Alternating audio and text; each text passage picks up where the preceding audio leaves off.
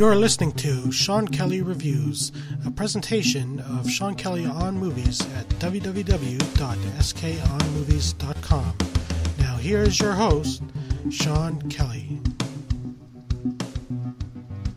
Hello, and welcome to the once again rebranded Sean Kelly on Movies podcast, and this is Sean Kelly Reviews. As you can probably guess, this will be just me giving reviews for recent release, and this will be a separate series from Sean Kelly Interviews, which will still post in the same podcast feed. I'll probably have a new episode of that in a few weeks, and I'm going to go right into this week's reviews, which will be Alex Garland's Annihilation, as well as the Netflix film Mute, directed by Duncan Jones. So let's get started, shall we?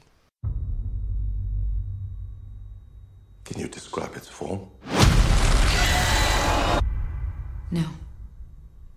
Start from the beginning. What do you think I do when you're away? You think I'm out in the garden pining, looking up at the sky? Why aren't you here? I gotta leave a day early.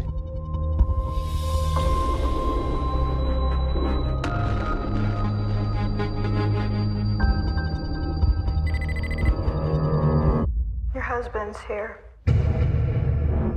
Let me see him. He's extremely ill. You have to tell me where he was, what he was doing. It was his decision to go in. It's something they termed the shimmer. We've sent in drones and teams of people, but nothing comes back. But something has. You're a biologist. You served in the military. If I knew what happened, I could save his life. The boundary's getting bigger. It's expanding. We're talking cities, states. You need to know what's inside. So do I. It's beautiful. Check this out. It's like they're stuck in a continuous mutation. Anything interesting in there? No. Sharks have teeth like that. It's not possible. You can't crossbreed different species. What is it? The soldiers on the last expedition. They went crazy, or something in here killed them. Something's come through the fence. Through the fence?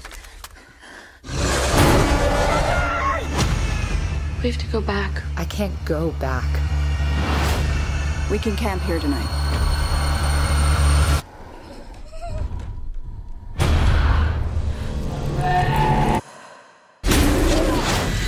It's destroying everything.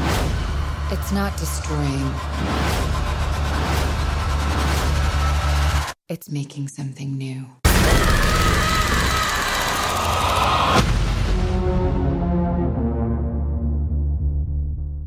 A team of scientists investigate an environmental phenomenon known as the shimmer in Annihilation. After being MIA for nearly a year, biologist Lena, played by Natalie Portman, is shocked by the sudden return of her soldier husband Kane, played by Oscar Isaac, who quickly falls gravely ill.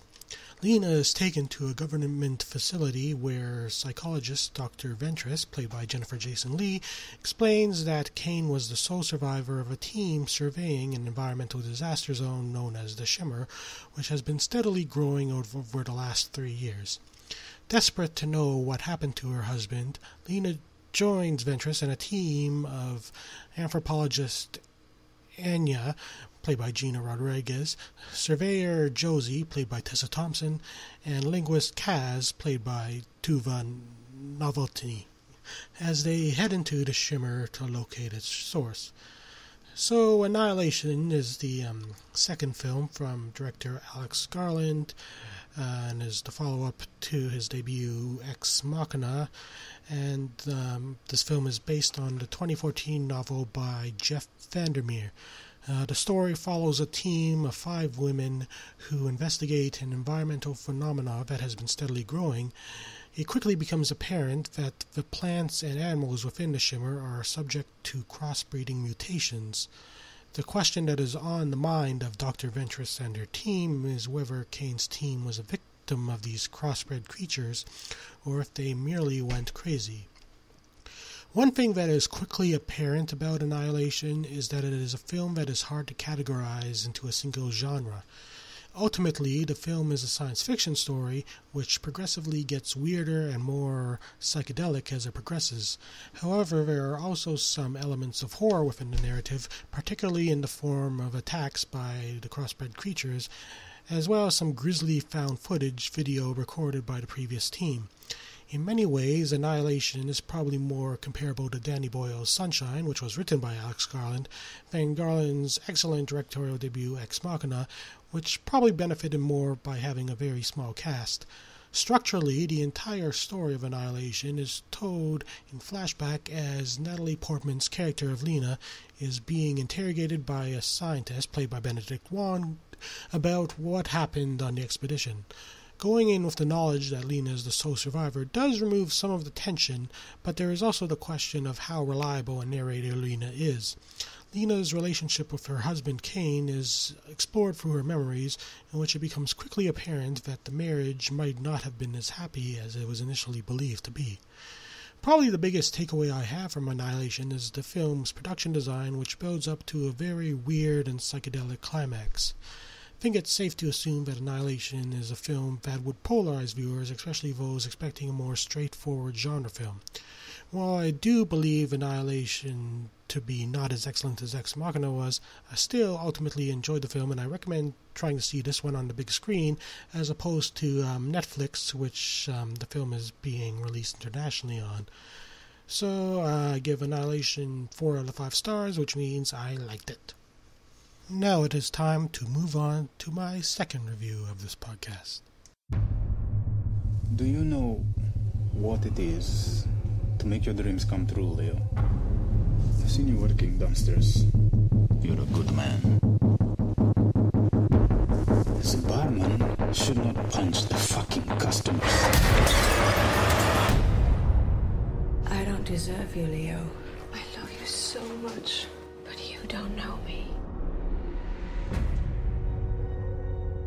I want to know what the deal is with this crazy bartender. Sure you want our help with this?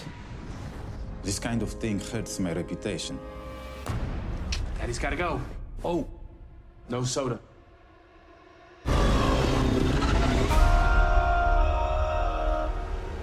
Your girlfriend has secrets.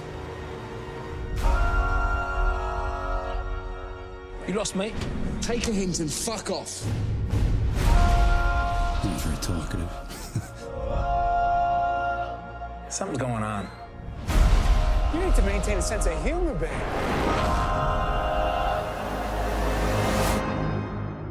You gonna give me some trouble, big boy? Or are you gonna channel that famous Amish serenity? Leo, I need to tell you something. This is gonna stop right now. It ain't a secret anymore. Would you do anything for her? Say you're sorry. Fucking say it! Why the hell can't he talk? He doesn't need words.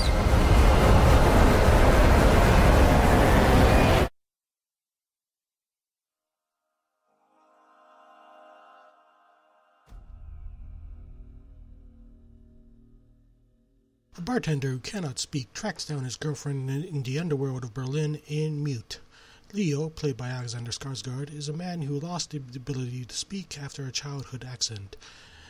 Leo works as a bartender along with his waitress girlfriend Nadira, who mysteriously disappears without a trace, and a concerned Leo tries to track her down in the underworld of a futuristic Berlin.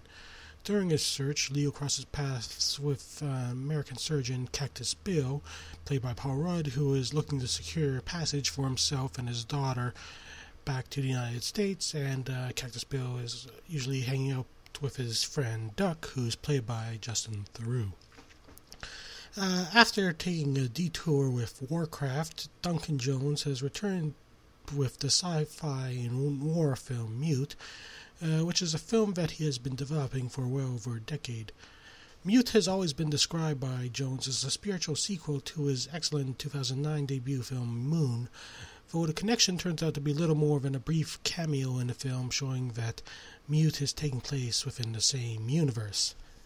In fact, Mute is almost the opposite of the very intimate and isolated Moon, with the film taking heavy inspiration from Ridley Scott's Blade Runner.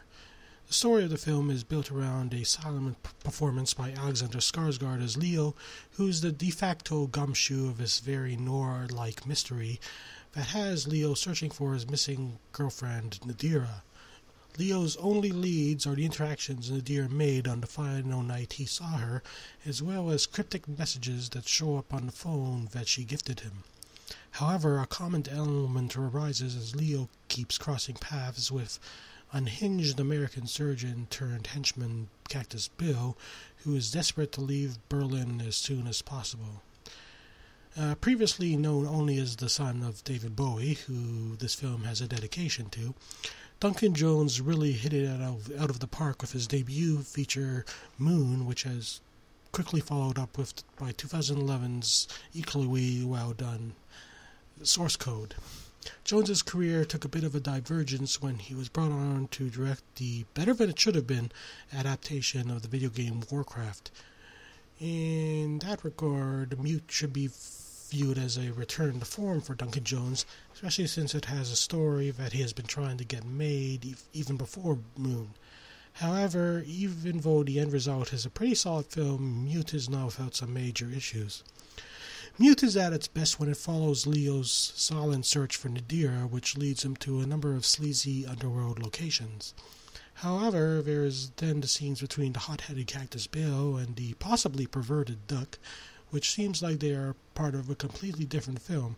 Part of this comes from how both Paul Rudd, sporting a mighty mustache, and Justin Theroux seem somewhat miscast in their roles. In fact, it isn't until quite late when their role in the film as a whole becomes more apparent.